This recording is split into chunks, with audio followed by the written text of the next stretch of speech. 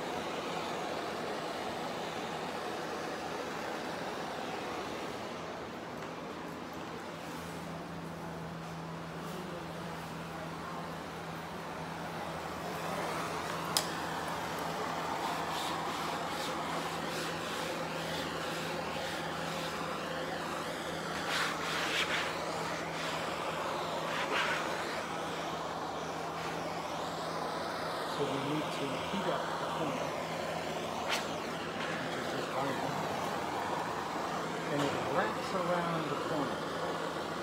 See how that works?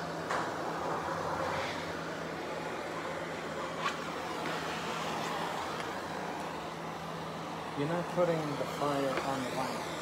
See my fingers testing out the heat. Just hard enough, just to get that corner heat. But not fire.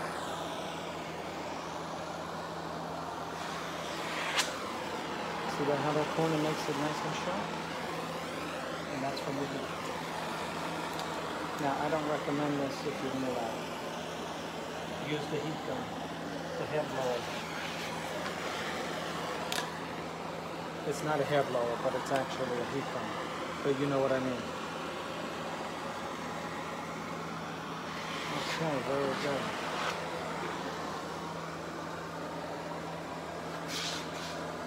All you're doing is making the vinyl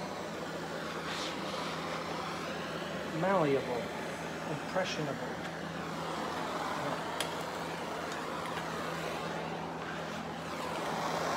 And that's how you know if you're getting too close to the vinyl. You'll feel it. Like I just did. What are you doing? You're just licking the vinyl with heat. And the lighter it is in a place, the harder it is to see. Okay, so let's see the corner. See how nice and sharp it is?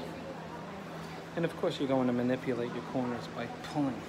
You gotta have enough on each side of the corner to make it snug. And I have special glue on the corner as well.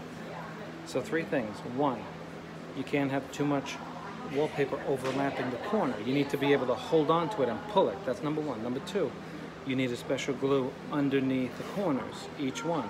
I even put it here and over here so that when it grabs it stays. And 3, after you've done that, you will fail unless you use something to heat up the paper so that it stretches onto the corner and doesn't move after that.